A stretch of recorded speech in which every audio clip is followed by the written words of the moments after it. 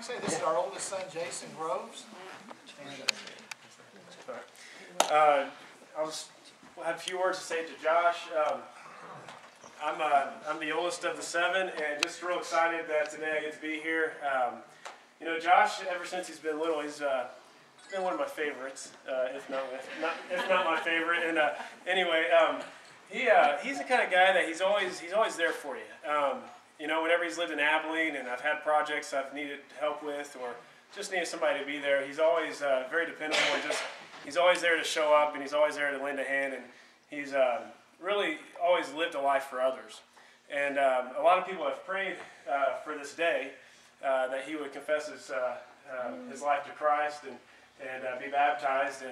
And it's real exciting for me because he already lives the life, and now he's going to give that life to God and let God take over and really let the Holy Spirit guide his actions. And over the last year, he's been able to go to Haiti a couple times, and he's been able to see a lot of people who have a lot of need. And over the last few months, he's been able to share some of his dreams with me, and just couldn't be more proud of what's on his mind and where God's leading him. Even a couple days ago, before we knew he was going to get baptized, he was telling me over the phone that he wanted to give his life to helping build in countries that were devastated, third world countries that were needing help, and he wants to devote his life to that. Whether it's Haiti or another country, he wants to help people in need. And so I thought that was a pretty cool thing to live for, and I think that's really awesome that God's put that on his heart, and that Josh is willing to give up his life for such a great thing. So just real excited to be here, and real proud of you, Josh, and just really you're an inspiration to me and Amber. Amber couldn't be here, but we talk about Josh and his faith and how it's inspired us in many ways. So just real excited about this day.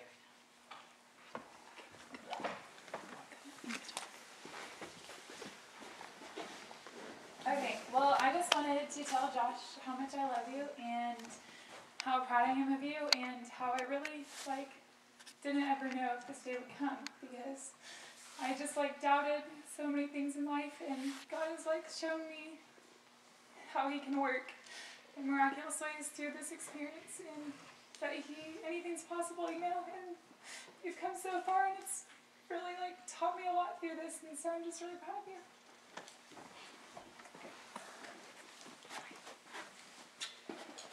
Well, Josh is not somebody that everybody here knows.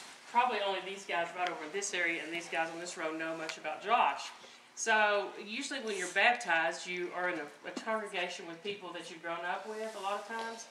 And so you don't know that he was a great athlete. You don't know that he was a fast kid, that he was one that carried the ball because he was so fast. In fact, he was born in 18 minutes from start to finish. First labor pain to the time the kid was born was 18 minutes. And he was the kind of kid that was always running around and hard to keep up with. And so he has been a real joy in our family. He's the 5th child, and he has been an inspiration to us in a lot of different ways. He is a handyman, like Jason mentioned, and for a long time, this family has gathered and prayed for him, as have other people, that he would come to this day. And Jason mentioned how he was just a good person, and he did so many things that were godly characteristics. But I said to him a few years ago, Josh, you do so many great things, but it's all from your own power. You must be tired. And so now today, God gets the power of the Spirit and of God the Father and Jesus Christ, his brother. And so today, as he becomes our brother, not just our son, but our brother in Christ, then finally, Josh, you're going to be a little bit not so tired of that own power you've been putting in all the time and doing such a great job loving other people. These are some of the kids that he loves, and of course that's just a very small representation of kids that he reaches out to in the community.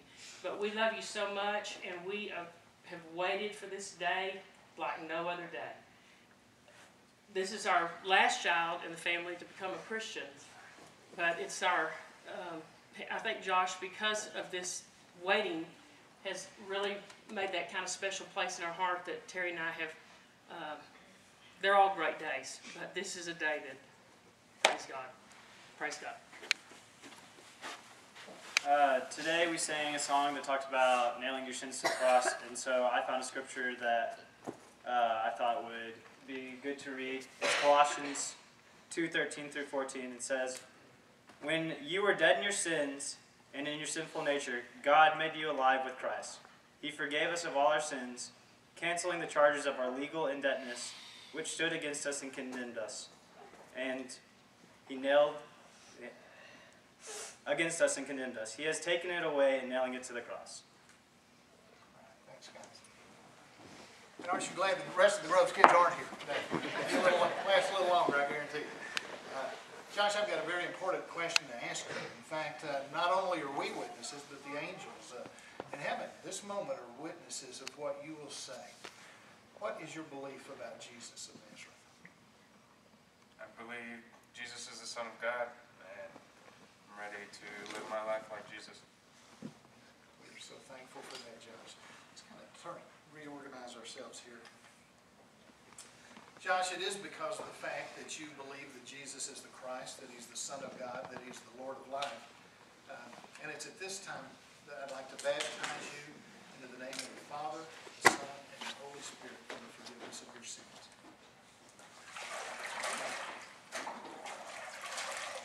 Amen.